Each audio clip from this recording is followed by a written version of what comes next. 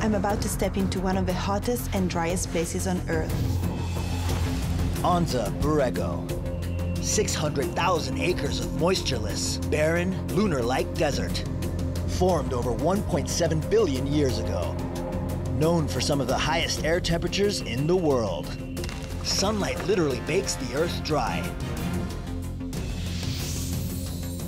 I'm on an expedition to explore ancient topography and the time-worn tales it can tell. It's so cool to be invited on a National Geographic expedition. It's so arid. No one has lived here since the Native Americans left more than 1,000 years ago.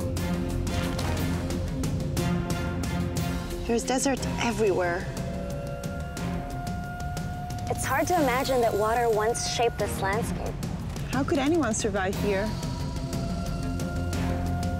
I feel like we came for an inferno.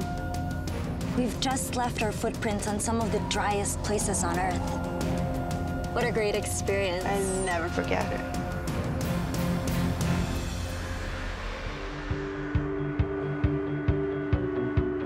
Following a testing expedition through an ancient desert, fighting dehydration, dizziness, and dry heat, Chiara still has one final challenge: the camera.